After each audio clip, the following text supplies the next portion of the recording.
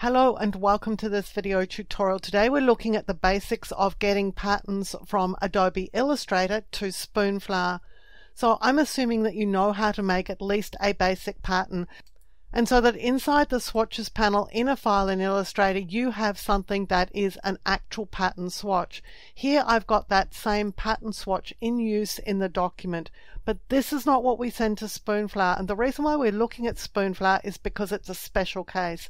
It operates differently to most of the other websites that you will be uploading content to. So let's go and have a look at Spoonflower. Now I've just logged into my account on Spoonflower and I'm on my dashboard. So if you go here and click on dashboard, that's where I am. But when you sign in and log into Spoonflower, the place that you'll be working is in the design library. So let's just click here on design library.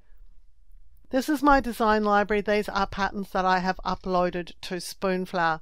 Now they look very similar to what we just saw in Illustrator, but in actual fact they're really different. And what makes Spoonflower different to other online print-on-demand sites, for example Redbubble, is that Spoonflower just wants your pattern swatch. It doesn't want a document that's filled with a pattern. So if we go back to Illustrator here, this is a document and it's filled with my pattern, and Spoonflower does not want that. What Spoonflower wants is the actual pattern swatch, and the reason for this is really fairly self-explanatory. Let's just go and select this design. I'm going to open it up. So what happens with Spoonflower is that when you're buying on Spoonflower, you're buying all sorts of different sizes. So you could buy a fat quarter, but you could also go ahead and buy yards. So you could buy 42 inches wide of a piece of fabric, and you might want like 10 meters. Well, you can't pre-create a document that's 10 meters and filled with a pattern. And what if somebody wants one that's 12 meters? So the way that Spoonflower works is it actually wants the pattern swatch, the exact same thing that you are using in Illustrator when you fill a document with a swatch, which is what I've done here. And Spoonflower just wants a swatch because it wants to be able to create a document of whatever size it needs and fill it with the pattern and then deliver it to you or deliver it to the person that you sold it to. So in a way, Spoonflower is going to operate a little bit like what we're doing in Illustrator, but it's important to be really clear about that. I get a lot of questions about Spoonflower and Redbubble as if they were the same thing, and they could not be more different. So when you first come to Spoonflower and you sign up, you want to go to the Help Center and you want to go into this designing and uploading area, which I've already opened. And one of the things, or the thing that we're going to be most interested in today, is this 150 DPI, the best resolution for Spoonflower. Now there's also stuff about image resolution and saving image files as sRGBs. So this is the sRGB one. It's really very detailed, but we're designing, if you're following me, most of the time I'm designing in sRGB, so that's just fine. You probably won't need that data, but it's there for you. This 150 DPI thing is really important. So this is the print resolution that Spoonflower needs. Now you probably know that photos have to be printed at 300 DPI and all that sort of thing. Just throw that out the window right now, because Spoonflower is telling you what it's going to do. And you don't get to argue with Spoonflower. You just have to provide Spoonflower with what they want. Now, if you don't send a document up to Spoonflower that is 150 DPI, if your export is not 150 DPI, and the one I'm going to show you is not, what Spoonflower is going to do is it's going to do some mathematics on the file and it's going to increase it to 150 DPI. It's not going to change the contents of the file, it's just going to change the DPI, and that's going to have an effect on the document size, and that's fine. That's exactly as it should be. Spoonflower's wonderful in that sense, but you need to understand this stuff about Spoonflower before you actually upload your document, because that's going to have an impact on how big your print prints. So knowing that there's some funny things going on here, let's go back to Illustrator and see how what we do in Illustrator is going to impact Spoonflower. So I've got my fruit pattern here inside a document in Illustrator. The first thing I'm going to do is just delete it, because we don't want that. When we're sending it to Spoonflower, we have to send the swatch. We've already decided that that's what Spoonflower wants. So we need our pattern swatch. This is our pattern swatch here. I'm going to drag and drop it into the document. Now it's way bigger than my document. Yours may not be, mine is. So the first thing I'm going to do is hide my artboard so they're not going to get in the way. And then I'm just going to zoom out because I want to be able to see my pattern swatch. This is what happens, or this is what I get when I drag my pattern swatch out of the swatches panel. So we're going to open up the layers panel because that's where we need to be, and we're going to open up all the elements that went into our pattern swatch. So there's all of these little groups in here, and there is at the very bottom here this rectangle here. It has no fill, it has no stroke. Every single pattern's going to have one, and Illustrator does that. It makes it so you probably didn't even know that it was there, and it's always going to be at the bottom, and it's critical to what we're about to do. So we're going to grab just this rectangle, this no fill, no stroke rectangle, and we're going to drag it way up above the group. So we've just moved it to the top. Now we're going to grab everything. So you want to drag over absolutely everything. And we're going to make a clipping mask. So you're going to right click and choose Make Clipping Mask. And what that leaves you with here is your pattern swatch. This is a pattern swatch. This is what Spoonflower wants. To get it to Spoonflower, we have to save it. So I'm going to choose File, and I suggest that you follow this and go to Export and Save for Web Legacy. Okay. What we're going to do is we're going to save it as a JPEG. Spoonflower will take high quality JPEG, so we're going to set this to maximum because we need it to be the best possible quality JPEG.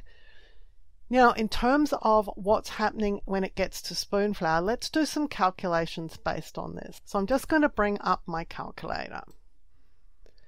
What we're interested in here, and the reason why I like to use this dialog, because it sort of removes some of the complication from what we're about to do. The width of this document is going to be 1211, 1211. If I divide that by 150, which is what Spoonflower is going to do, okay, Spoonflower is going to take this measurement, it's going to divide by 150, and it's going to come up at the end and it's going to say, your pattern can print at 8 inches wide. So this could be as large as 8 inches wide. If you want it to be any wider, then you need to enlarge your pattern before you exit this dialog, because this is the maximum size it's going to be, just over 8 inches wide. Let's clear this and let's test the height. The height of this document is 1961. So we're going to divide that by our 150 because that's what Spoonflower says is the minimum DPI that it will accept. That's what it's going to scale your document to. And so it can be 13 inches tall. So 8 inches by 13, if you want your pattern to go onto a piece of fabric or wallpaper at bigger than that, then you've got to make it bigger than that before you actually exit Illustrator. Otherwise, it's not going to be big enough. And the way you would do that is changing the width and height. So say we wanted, when we get to Spoonflower, we want to be able to print this at 12 inches wide. Let's just go back and get our calculator. So if we wanted to be 12 inches wide, multiply by 150, because that's the magic number, it needs to be 1800 pixels wide to print at 12 inches wide when it gets to Spoonflower. So what I could do is make this 1800. Now, provided I leave this little icon selected, then Illustrator will automatically make the height the exact size it needs to be to keep my pattern in the same aspect ratio. It's not going to be squashed up or pulled out in any direction. So do your mathematics in this dialog. If you want this to print 12 inches wide, if that's the biggest print that you want to do, then you have to preset it to make sure that you're going to send enough document to Spoonflower for this all to work. And then you're just going to click Save. And I'm going to my desktop and I'm just going to call this Fruit Pattern JPG. I'll click Save. Now we'll swing across to Spoonflower and we're going to upload this. So up in Spoonflower, I'm going into my area here, which is this little person, and I'm going to upload my design. And then I'm going to choose my file. I'm clicking on the pattern. And then I have to confirm with Spoonflower that I own the copyright to this design, and I'll click Upload. Now this is a really large file because it is so wide and so tall, and it was maximum quality. It might take a few minutes to upload. So we're going to come back once it's been uploaded. Now the pattern has just finished uploading and Spoonflower has automatically swung me into this area. And you can see that the design size is set to 150 dpi. And this is my pattern swatch in here. This is what we exported from Illustrator. So you can see that it's running at this 12 inches wide. It's 12 inches before we get the repeat happening. So this is the proof that we're actually uploaded something that is big enough for what it is that we said we wanted to print. Now we can print smaller. That's easy to do, and Spoonflower is really happy to make this as small as you want. So we could have our repeats really, really small here, but we can't make it any bigger than whatever the size is when you take the number of pixels wide or tall and divide by 150. That's giving you your maximum size. You can't go any bigger than that, but you can go smaller. And so now Spoonflower has taken that little swatch that we made and it's filling this document. And if we want 42-inch width and we want 10 yards of it, then that's exactly what we're going to get. So here's 10 yards at 42 inches wide, and this is what it's going to look like.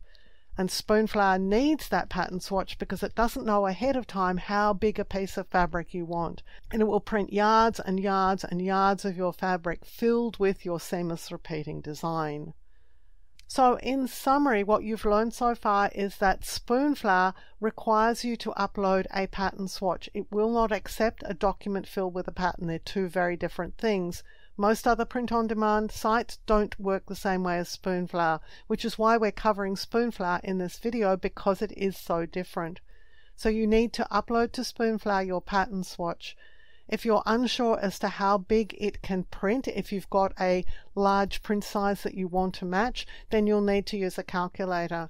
Take the width in pixels and the height in pixels and divide them by 150. That's going to give you the maximum size that you could print that particular swatch on fabric in Spoonflower. For us, we set ours up to be 12 inches. So the largest possible size for the design that we uploaded is 12 inches wide. It can't go any bigger. It can go smaller. It can't go bigger. And if you need to change the size of anything, then the best place to do it is in the export dialog inside Illustrator. When you go to File, Export, Save for Web Legacy, you can change the size here.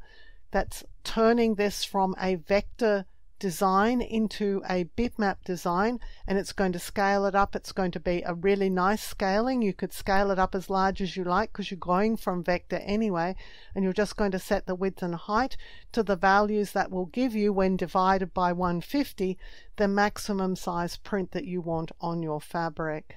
I hope I've been able to demystify the process of putting patterns up on Spoonflower and getting prints. There's a lot to learn about Spoonflower, but you'll get to know that as you get more experience with working on the site. In the meantime, this is all you need to know to upload a design to Spoonflower and order your first print. So you should be well and truly on your way. If you like carefully researched content like this, clearly presented in a step-by-step format so that you can get great results, then you'll love my Skillshare content. I'm a Skillshare top teacher. I have hundreds of short courses on Skillshare that you can access, along with thousands of other great courses, all for the price of a single subscription. If you're interested, there's a Skillshare coupon for you in the description below to use to sign up. Using this coupon benefits me as a creator, and it helps me continue to make free content available here for you, also on YouTube. Thank you for joining me for this video tutorial. On the screen now, you'll see a video that I've hand-picked for you. If you enjoyed the video you've just watched, I know that you're going to really enjoy the one I've picked for you to watch next.